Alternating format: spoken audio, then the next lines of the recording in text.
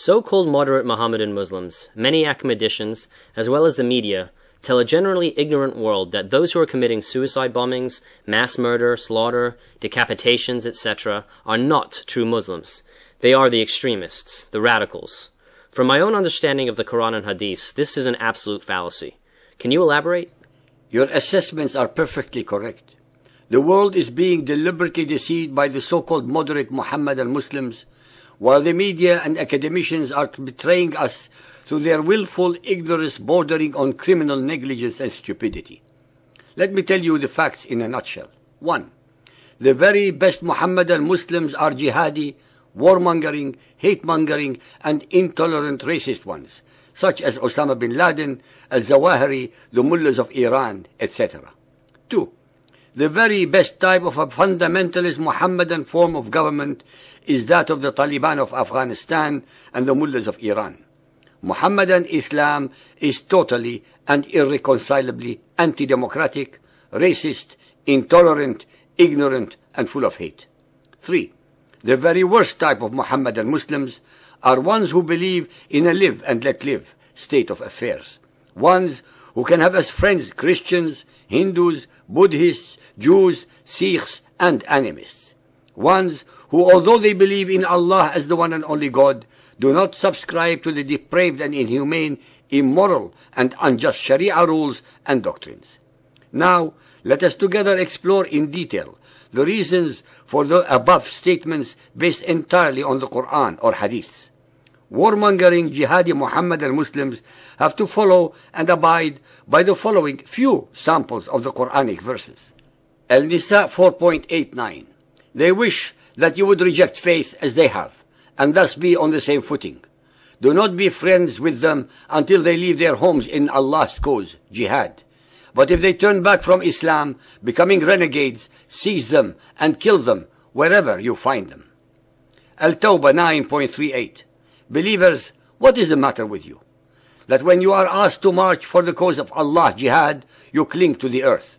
Do you prefer this life of this world to the hereafter? Those who believe in Allah and the last day do not ask for an exemption from fighting in jihad with your goods and persons, and Allah knows well those who do their duty. The Messenger and those who believe in him strive hard and fight jihad with their wealth and lives in Allah's cause. Al-Tabari 9.13. Muhammad turned to see a pregnant woman, who said, O Messenger, kill those Muslims who flee from you as you kill those who fight you, for they deserve death. Here's my dagger. If any come near me, I will rip them up and slit open their belly with it. We would like our listeners to be aware of the subtle but actually vital differences between what Muhammad in his Quran calls all those Arabs who were not willing to fight in his cause as hypocrites or unbelievers, while the Judaized and Christianized Arabs are called disbelievers and or hypocrites. Al-Tawbah 9.68. Allah has promised the hypocrites, both men and women, and the disbelievers, the fire of hell for their abode. Therein shall they dwell. It will suffice them. On them is the curse of Allah, and an enduring punishment, a lasting torment. 9.75. Some of you made a deal with Allah, saying, if you give us booty, we shall pay you the tax. But when he gave them booty, they became greedy and refused to pay the tax. 9.120. It is not fitting for the people of Medina and the Bedouin Arabs to refuse to follow Allah's Messenger Muhammad when fighting in cause of Allah jihad, nor to prefer their own lives to his life. Ishaq 6.03.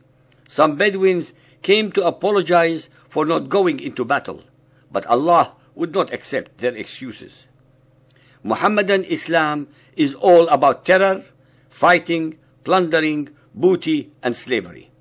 There are no redeeming or saving graces anywhere in over 6,000 verses of the Quran.